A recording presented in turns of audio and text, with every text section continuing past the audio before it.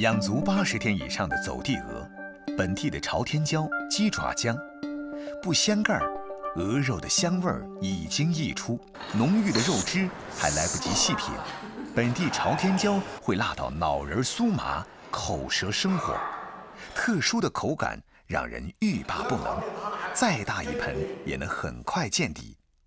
这里面的馋虫引子，正是本地的辣椒和姜。这道菜正是23年前47岁下岗创业的肖祥华研制出来的。酱鸡打酱来的，一直用这个酱。鹅肉下锅后打散，让每块肉都用热油包裹。特别的是，锅盖4起4落，很有讲究。盖最少盖4到5次，盖了第3次了。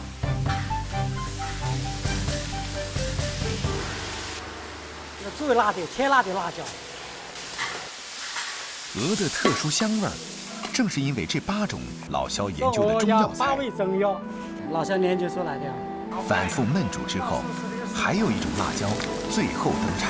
这本地的辣椒，就是给老百姓的，刚到好吃的，下来蒜苗更香啊。用柴火烹饪的鹅王汤汁异常浓郁。哪怕首创的梅岭鹅王已红遍韶关。今年70岁的老肖，自开店那天起，每天早上都是6点准时出门买菜，风雨不改。老板娘，那多少钱斤啊？那2块钱。在当地的菜农眼里，采购大户肖祥华是男神般的存在。都唔要嘛？我怕洗澡的，我还啥？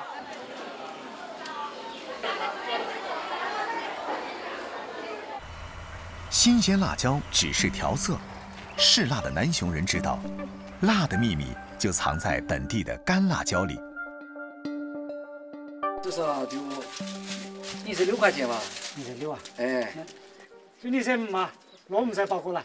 25还得冇什么钱，所以。哎呀，煎饼的就做。年年都做生意哦，年年都在没做1年嘅生意。因为嗰個你曉得嗰個行情係咪？嗰個生意好難做。去開整貨啊！那做價嘅嚟了吧？做價，放肆使用。這個辣椒是最好的。用最好的材料，压最低的價格，就是老肖的生意經。往常採購完，老肖都會直接回店。做餐飲守店是常態。但今天他交代了一聲，就匆匆離開了。好，老周，要好久不見了，對。那我用了幾位啊？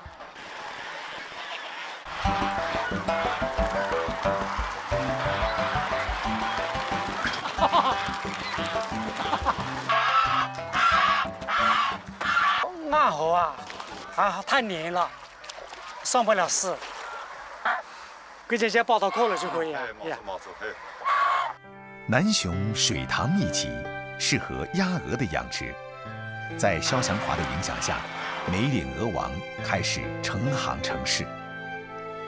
能让周边的乡亲们跟着致富，老肖很是欣慰。本来打个电话就可以送货，但他喜欢来现场把关。我掉。给姐姐舞蹈课了哦，要保质保量。哎呦。一道美食带动了周边民众致富。肖祥华刚开始创业，也经历过经营不下去的困境。一路开的时候，第1个月、2个月，基本上保不下，3个月2天都卖不完。我老婆当时就叫我不要开了，自己的房子怎么不要开，回不了本。没有任何的餐饮经验，之前一直做泥瓦匠的肖祥华心想，难道就这么放弃吗？他开始琢磨客人们的需求。当时做的时候，好多客人就向我反映啊，老肖这个我不够辣呀，加辣一点。客人说一句我就改一次，客人说一句我就改一次。96年、97年刚刚做开来了，每天都100多不是，弄得头都昏掉，有什么用啊？我看到那个车子大脚就在那怕了。慢慢的，鹅王越来越辣，名气也越来越大。周边但凡爱吃辣的食客都会慕名而来。辣就对了，来。店里都是家里人帮手，肖春林是肖祥华的小儿子，今年32岁。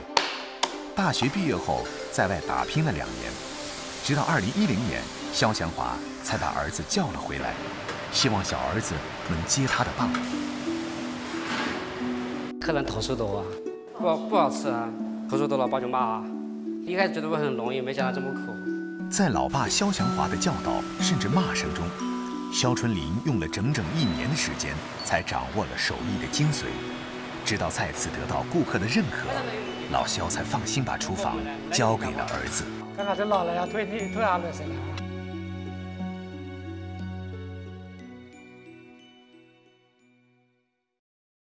今天是中秋节，老肖家里也准备了南雄人节假日的标配饺里糍，用黄栀子水来调白粘米，搓成圆形薄片，做成饺子皮。最特别的是馅料，不论里面包什么，当地人都会再配上辣椒馅儿。在学校没有吃饱吗？口辣心暖，正如桌上这盆因辣成名的鹅王，香辣之中深藏滋补，暖了家人，也暖了乡邻。节日快乐！祝爷爷身体健康。没有太多关于辣的分歧与调和，一到广西，食辣版图豁然开朗。桂林龙胜县马海村的龙脊梯田，如恋4代。57岁的陈月琴嫁到这里已经39年，也跟着婆婆种了39年的辣椒。8月，天气阴晴不定，而辣椒的成熟季最怕碰到雨水。采收晾晒不及时，4个月的辛劳就会付诸东流。掐着雨停的时间，刘月琴带着媳妇和侄女来到了辣椒田里。刚嫁过来的时候，我们也有几兄弟啊，地不够了，再来这里盖呀。慢慢的拿手啊，拿竹刀，拿镯接啊，4、5年才是盖成这一遍了。就这样，夫妻俩在海拔1000米的陡坡上，愣是开出了3亩梯田。这里的土壤有机质丰富，昼夜温差达到15度以上，让这种牛角型辣椒肉厚质脆，香味独特。以前就不知道啊，都一个转一个了，才是知道这个辣椒好吃。采摘完，身高1.5米的陈月琴挑着60斤重的担子往家里走。他们要赶制一批蒜蓉辣椒酱。这个辣椒不错，我们要多一半杯了，这杯多完个嘛。干着活，陈月琴又念叨起了儿子。大爷，这个那时候回来了。明天中午多做点在它好辣啊。还是多做点的，个人的爱记的。我们辣椒配上蒜蓉和盐，淋上本地的三花酒，最重要的是从田间到制作完成不超2小时。美味的秘诀就是新鲜。辣椒酱留作自用，陈月琴家的收入主要是靠干辣椒。3亩地，1年能给家里挣上1万多元。2、3点钟我们就出门了，爬山路7、8个小时啊，回来到半路了又黑了。付出这么多，陈月琴觉得每一颗辣椒都值得被珍惜。下雨天采不到了都熬坏个了。好在乡民们早已有了一套自己的应对方法。今天这个雨晒了，那雨天我们就要拿去烘了。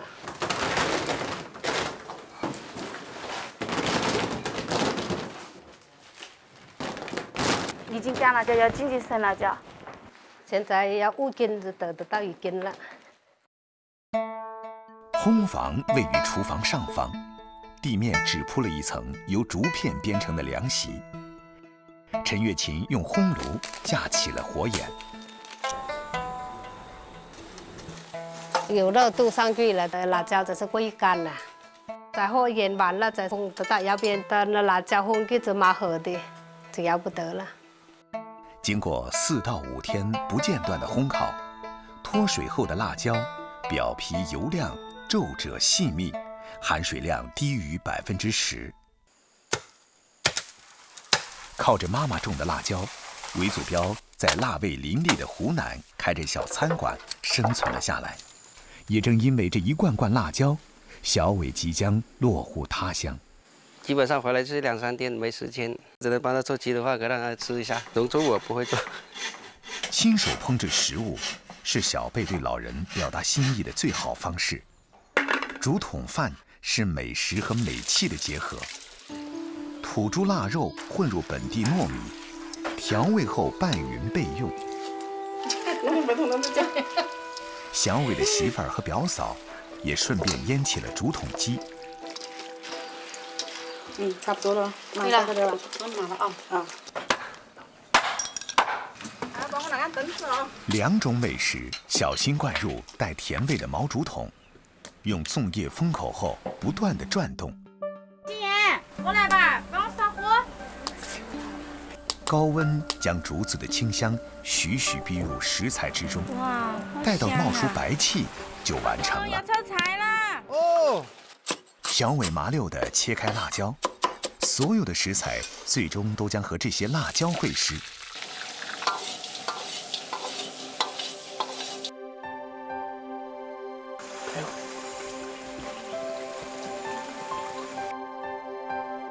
本地菜里最费工的是一道用来宴客的特色鱼生。这是我们本地的鲤鱼，这个稻田挖深一点，把水养上来，所以这个鱼那个肉质就比较好。蘸料用酸水和骨料配成，放入少量干辣椒，最能衬托出鱼肉的鲜甜。儿子准备着午餐，陈月琴也在准备儿子最爱的味碟。他好喜欢吃那个番茄辣椒啊，好吃，拿来拌饭，香香的下饭。用热油爆香蒜粒儿、辣椒粒儿。陈月琴将现摘的野生小番茄下锅，按破后炒出汁水，煮个1分钟，儿子最爱的拌饭酱就做好了。这边竹筒将食材的原味锁住，剖开竹筒，爽滑的鸡肉混合脆竹的清香扑面而来，蘸上辣酱更有一番滋味儿。糯米和腊肉在竹筒里缠绵后，热乎软糯，美味难挡。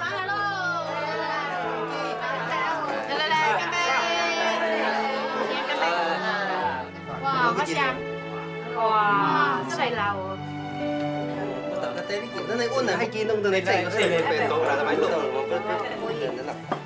久违的一大家子的聚餐，能吃上儿子亲手做的菜，陈月琴的心里格外的熨帖。哪怕明天就是分别的日子。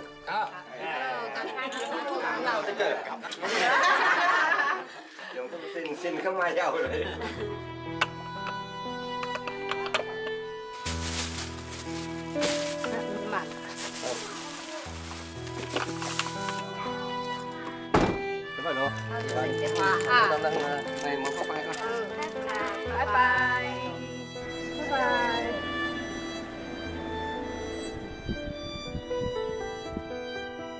辣椒是团聚的约定，土地是离别的慰藉。陈月琴和往常一样，继续守着这片田地。能够提供辣味的食材还有很多，其中有一种活跃了2000年的香辛料，堪称百搭之王。爱煲汤、爱蒸鱼的老广，离不开姜这味去腥增味的家常佐料。尤其是家中正巧有媳妇儿坐月子，更是必备一包驱寒活血的猪脚姜，简称姜醋。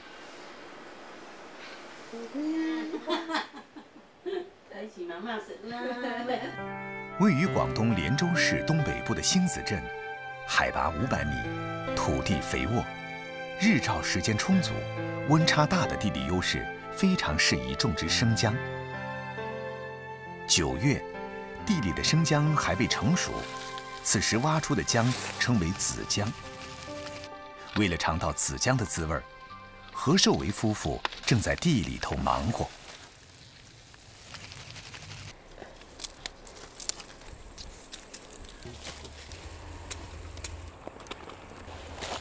你看这是多红啊！这个不红就不亮了。我们的姜就是黄姜，不是那个菜姜。现在腌起来吃最好吃。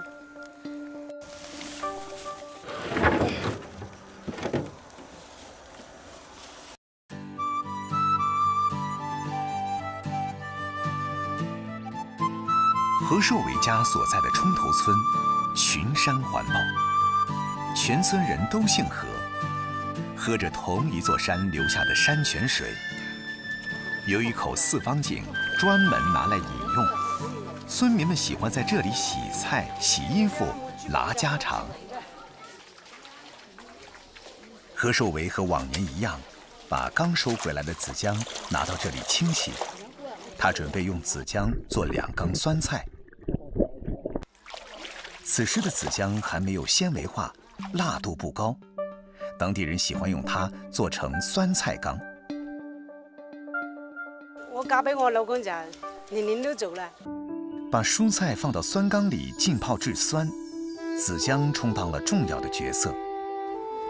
凉白开中加入新鲜的豆角、红辣椒、姜梗，最重要的是放入子姜。秋冬丰收之后，干爽的天气下开始腌制。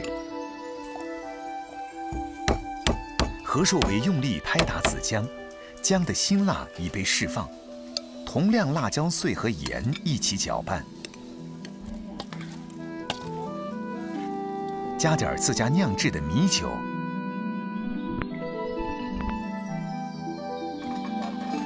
最后封上盐，隔绝空气。子姜辣椒的风味在2个月后就能享用。冬至前后，姜叶长到齐腰高，泥土下的生姜成熟了。趁着天气晴朗，何寿维夫妇一大早便开始收姜。田离家4公里，种姜辛苦，习惯了每天往返，是因为看到自家田地，心里才踏实。要走半个小时过来，你看从那边走过来了。平时啊种下去，又要割草把它盖上，这个草保湿，防止长杂草。姜块藏在一颗颗翠绿的姜叶下，连根拔起，抖掉表面的泥土，除去枝叶，只留根部。之前冇辣嘅，而家啲姜就辣嘅。有一点死了，就不能种了，就要种稻谷，有水，起码种稻谷种2年才种这个姜。如果像这里这样一颗都没死，可以种第2年。2人一天下来能收100斤生姜，徒步运去一个藏姜的好地方。姜还是老的辣，田地里的生姜如何蜕变成老姜？当地流传100年的方式便是窖藏。地窖要选在地势高、阴凉恒温的地方。何寿维夫妇来到自己家的洞窖，开始藏姜。洞口小，只能容得下1人。身手敏捷的何寿维很快下到了洞里，下姜的力气活交给老公。何叔用绳子把姜传到3米深的洞底。懂時就見到有噶啦嘛，家家戶戶都有啲姜多噶就挖2個。窖藏必須保持生姜塊的完整和乾燥，如果食材有受傷，保存時間會大大下降。呢個地夠保存好嘛，冬天好暖嘅，夏天又好涼爽嘅。如果放喺屋企就好快冷嘅。个头饱满的新姜，此时纤维较多，入窖存放50天后，重量会轻12%。水分蒸发后，嫩皮逐渐变成老皮，淡黄色变成黄棕色，姜的辛辣味儿也出来了。新疆由此变身老姜，价格也会翻倍。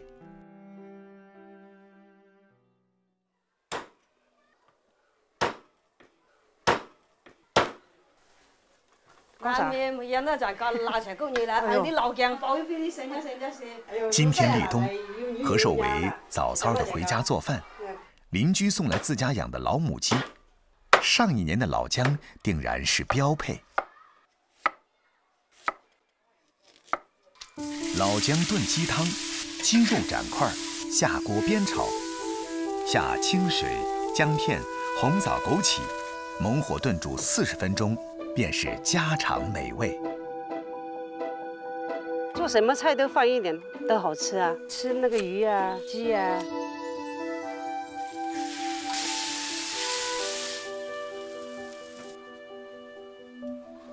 何寿维的子女在外地工作，过年才回来，带着2个孙女儿，自然不会落下孙女儿最爱的红糖番薯姜汤。加入姜片焖煮，待快熟时加入红糖，一碗温补的姜汤就大功告成了。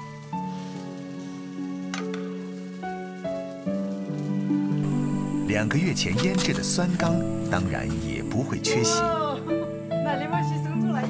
这是何寿维家最后一批自留的老姜，辛辣的来，既能调味，又具药用价值。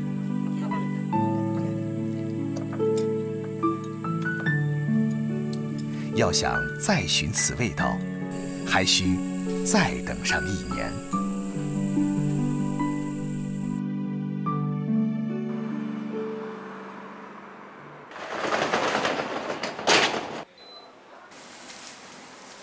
5月，正是海南最热的时节。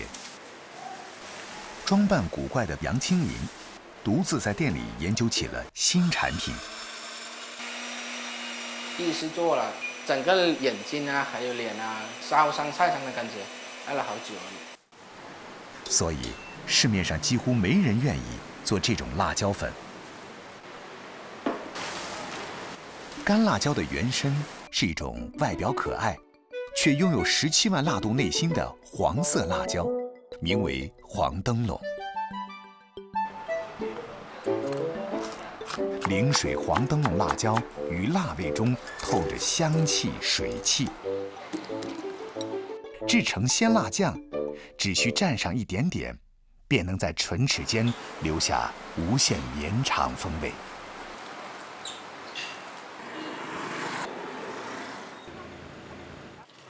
杨清林是黎族人，做了几年汽车维修工，因为喜欢研究吃，2015年在陵水开了这家酸粉店。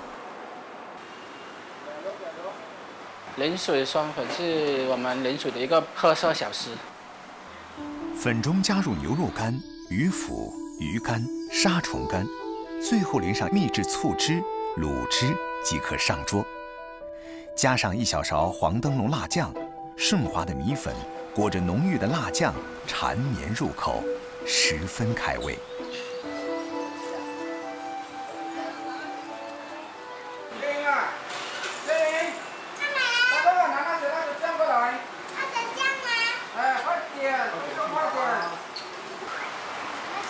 好，谢谢。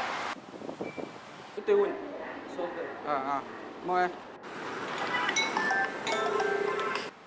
我要8个。我带了。这家小店正是杨清林钻研辣椒粉，甚至开始自己种辣椒的源头。它在外面市场上卖的比较贵，自己家里也有一点土地，所以就种了这个辣椒。黄灯笼椒喜温喜光，但35度以上高温、强光条件下易得病。8月到10月是最好的种植时间。去年种植失败后，杨清林格外用心。像这种盐的是我们本地的品种，产量低，不容易种植。这种是杂交过后的，产量比较高。刚采摘回来的辣椒就交给杨清林的母亲处理，清洗、晾晒都是老人家独自完成。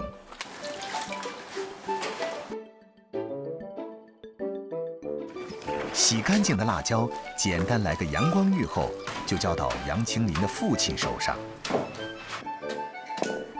晒干的辣椒放入石臼中，只需加适量盐，反复捶打，只为保留辣椒的原汁原味儿。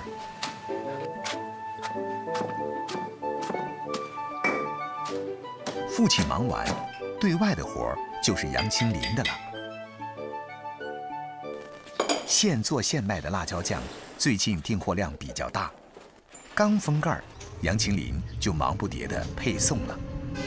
大部分我种的这个辣椒都是销往陵水市场和三亚市场，还有一些餐馆。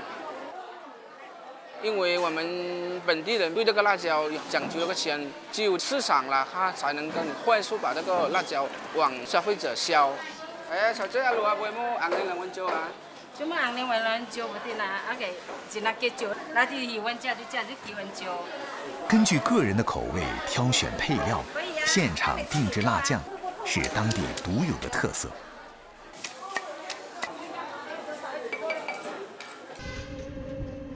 杨清林了解完市场，便往回赶。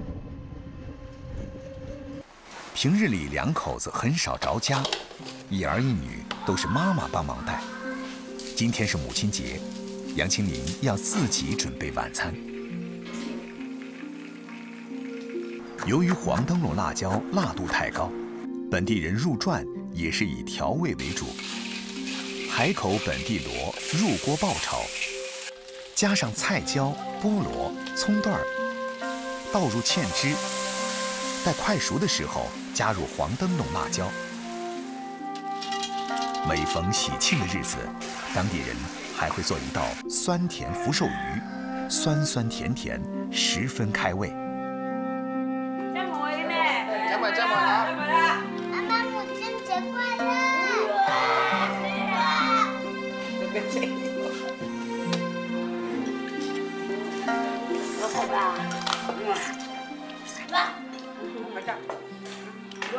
看到这样的表情就是很辣那种感觉了啊！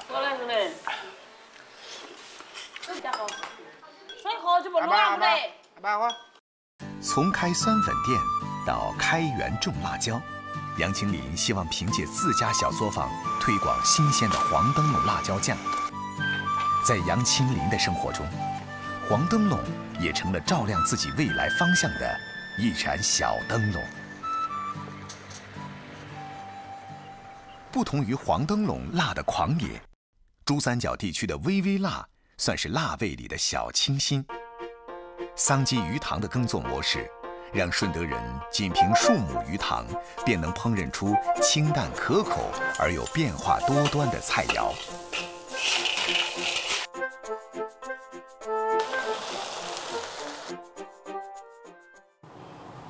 但在顺德均安，竟然有一位以辣椒为主的手信，拌鱼而生，已有近100年的历史。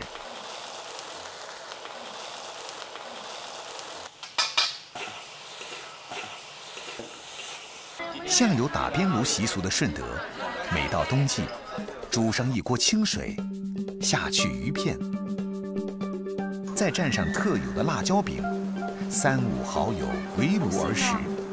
席间气氛再添几分辣味，自有说不尽的写意。又香又滑，越食就越想食。本地人黄连好是制作均安辣椒饼的好手。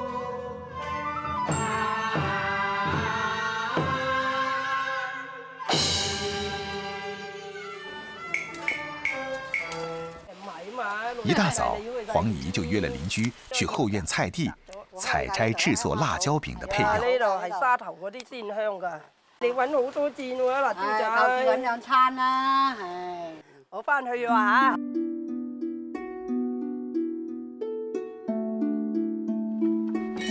黃連好前些年從工廠退休後，開始琢磨着自製辣椒餅。每年秋風乍起，有持續晴天，就是製作辣椒餅的好時機。黄姨要抓緊時間，把承諾給老姐妹們的量送出去。到去新加坡啊，俾幾個嗰啲人好歡喜嘅啦，1比1咯。香草咧，你就落多啲，佢就香啲咯。看似簡單，但配比的量還是需要經驗支持。我老公幫我攪，但係咧調味咧一啲都係我自己咯。可唔可以冚住？和從小吃辣的體質不同，飲食清淡的黃姨做了10年辣椒餅，呼吸系統慢慢被損壞。12年，2個幾月整咗700幾斤。我個老契話我老咗5年咯。小小的本地椒看着不起眼，其實辣度很高。黃姨這2年一入秋就咳嗽得厲害。我攞去曬啦，好啊，唔該曬嚇，曬乾請你食嚇。多謝多謝，唔該曬，唔該曬。我翻去煮飯啦。說是不做了，但忙慣的人到了時節，老忍不住又開始忙碌。辣椒餅最重要的一步就是晾曬，只有經過風乾和暴曬的辣椒餅，才能風味獨特，香味濃郁。呢啲味都係未夠乾㗎，呢啲8成啊！你話8成就對比我啲，我哋認為佢最多7成嘅啫。我啲乾到咁啊硬啊！阿姨間的爭執也是樂趣。小小的一枚辣椒餅，在翻身後繼續沐浴陽光，風乾後逐漸萃出獨特的香辣味兒。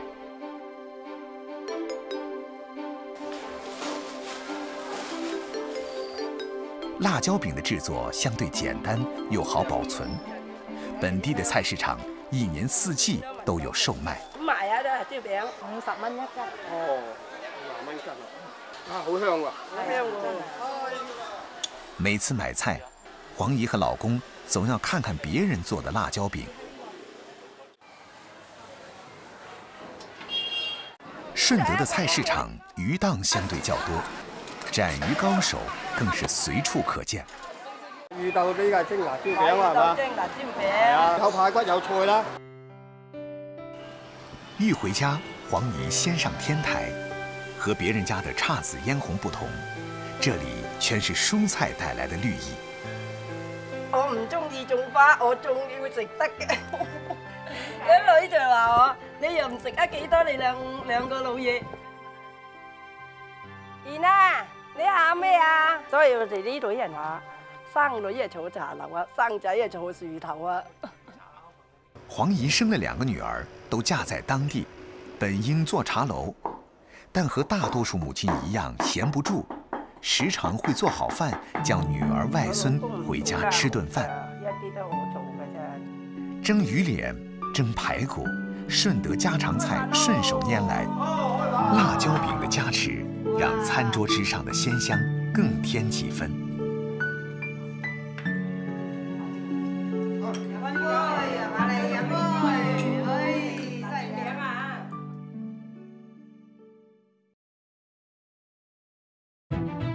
和本土辣味不同，大型城市的辣是隨着人口的流動突破地域局限。1線城市最先被攻城略地，連一向推崇食材原味、講究清淡飲食的廣州，也有被紅潮淹沒之勢。我哋嗰啲福到啦，係啊，啲燈籠啊，呢啲係廣東文化都會有嘅。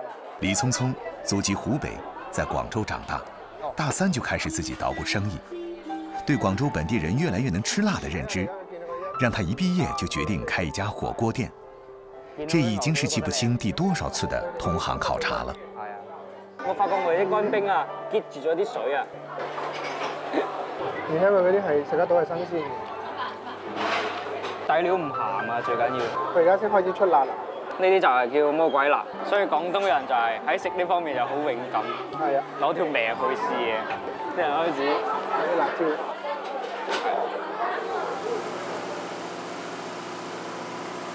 作為這間店的最小股東，聰聰負責起了籌備開業的工作。一早剛到現場，就遭遇到難題。哇，大家還要多久才弄得好啊？馬上。动货来了怎么办？关键是现在没有电，只能在旁边，就是跟隔壁接点电是吗？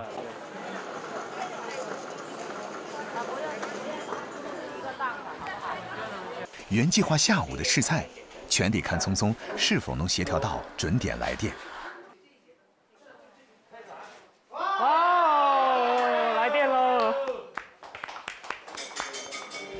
聪聪释放天性没几秒，2天后开业的压力又接踵而来，马上要开始第1次试菜了。出品如何？3个人心里都没有底。这是印度辣椒，你们试一下这个是。觉得我们这弄一个可以选辣度的锅底出来，对，可以尝试一下我们这广东的味道的。就是。你睇下雙11辣椒醬，廣東人買得最多嘅。川味火锅来到广州，最先考虑的是辣度问题。辣虽然足以压制任何食材，但在广州，它变得不那么强势。传统火锅的头部食材，羊肉、毛肚、牛肉。地位坚挺，最能检验出品，是试菜的必选。但广州不少火锅店也会悄然加入各种海鲜，不同省份的地标美食投入到同一锅底，经历红椒与各种香料的修炼之后，拥有了更饱满的香气。出品还算满意，聪聪和团队决定第2天就试营业。熙熙攘攘的北京路，琳琅满目的美食，到底有多少路人愿意来自己的店里尝辣尝鲜呢？家人们，我们马上准备开业了，加油！加油！加油！加油！刚打开大门，就有不少路人开始咨询，如同对牛肉的几分熟有不同喜好。广州大部分食辣的餐馆都有几分辣作为选择。辣的口味是不辣的，这么辣你不怕上火呀？带广东风味的川菜火锅不仅增加了甜品区，调味台也是南北碰撞。蚝油、沙茶酱这些广东调料和芝麻酱、辣椒酱等奇妙的共生共存。就这样，在新老板、新店长、新员工的齐心运作下，火锅店跌跌撞撞地开始营业了。出乎意料的是，这种微辣的火锅店竟然同时吸引了全国各地不同口味的客人。准确地说，辣椒带来的体验并非一种味觉，而是一种疼痛感。神奇的是，它不但不会让人抵触，反而产生更为强烈的刺激和愉悦。也许会吃辣的人觉得会比不吃辣的人拥有多一半的食谱和快乐。看着客人们大快朵颐，本以为可以舒一口气，总部一个电话通知又让聪聪急坏了。他拉着搭档在路邊就討論了起來。今年又到春節啦，好多廠家又要放假，可能要臨時租間倉庫，存差唔多2個月嘅貨咁到。比我哋之前預計嘅要多咗好多嘅費用。係，只可以咁樣解決。想着又要增加一大筆的支出，聰聰有些煩心，趁下午休市，趕緊叫上店長盤賬。一個情況來說的話，我們1天最少要做到4萬5到5萬這樣的情況才是不會虧本的，就是每張桌最少要翻3次。是不是鋪租佔了大部分的？確實是挺貴的，現在年底招工也不好招，這個是目前最大的問題。22歲的聰聰就這樣不斷地面對問題，解決問題。開一間呢啲火鍋店，太多問題要處理啦，需要你突然間去解決。上面有發現有油。卤味嗎？卤味啊，裡面請。容不得感慨，緊張的晚市又開始了。今天的等位長龍讓聰聰開始擔心服務跟不上。突然，他發現了一個熟悉的身影。今日真係冇諗到佢過嚟睇下。我最佩服我老豆一點都係最慘嗰陣，屋企啲房啊、車啊全部抵晒出去啦。咁樣佢都仲起到身嚟。那加油啊！那肯定啊，每天都是在加油。無數像聰聰這樣的移民家庭就這樣在廣州扎了根。他們把自己的口味和當地口味調和一處，互補長短。新派辣椒饮食正是移民口味的大融合，匆匆和这个城市涌现的辣味一样，在不断调试中找到自己的存在。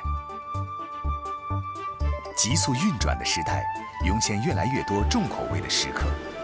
随着捍卫食物原味的老广们日益失守，辣味饮食上演了一幕横扫整个中国的大戏。